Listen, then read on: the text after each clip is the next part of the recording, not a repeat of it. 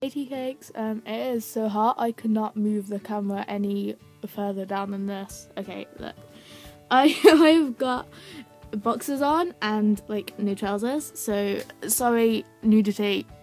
I just kind of wanted to do like a quick update video because I'm home alone and need to talk, otherwise I will literally go insane and start talking to myself like my next door neighbour is doing right now. You can hear him whining.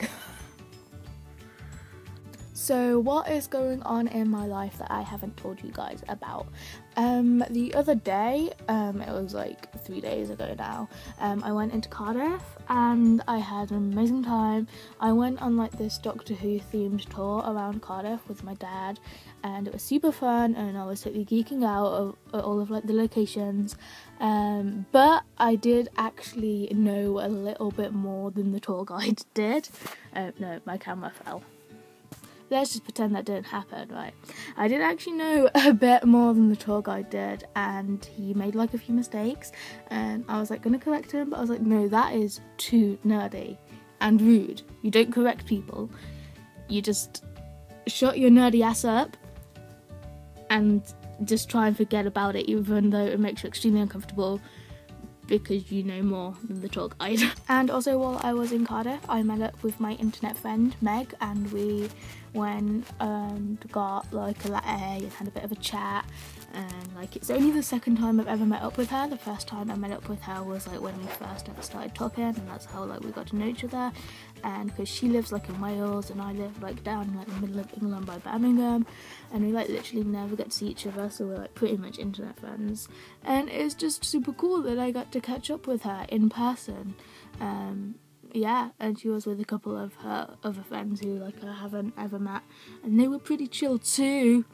And yeah, that was all fun times and it's amazing. If you guys have internet friends who you haven't met up with ever or don't meet up with that often, you should go check them out. My finger looks huge. You should go check them out, meet up with them, because it's a lot more fun to be able to talk to your best friends in the face other than just messaging them, but make sure they're not pedophiles first, obviously. So I watched Warcraft the other day, you know, that film about orcs and humans. It's like half CGI, it's really weird. And I was gonna do a review on it, but I realised like I literally got nothing from that film.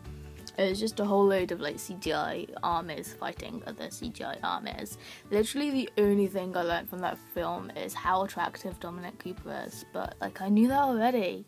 He's just so pretty. It's the only thing I really care about that film. The other day while I was in Asda, I think, or Walmart if you are American, I got these super cool Captain America socks which are just laying on my bed next to me.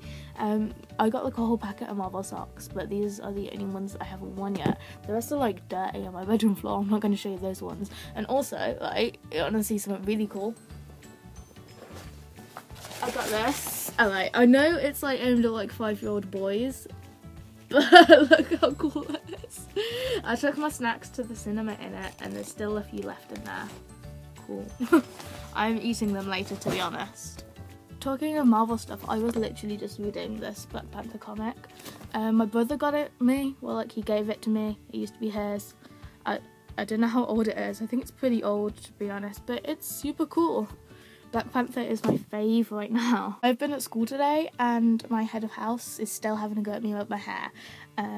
You know, I was in isolation for like a week and then we broke up for a week, and then today was the first day back and I just went to class like normal, like my hair's faded a bit, whatever, like she probably should have got over it by now, but like she just hadn't. Like I was in lesson like normal like all morning, and then at the beginning of the afternoon I went into assembly and I saw my head of house there, and she's the one who's really muddy about it, and she was like, Jessie, you need to be back in isolation. And I was like, what the hell, just get over it. Jesus Christ.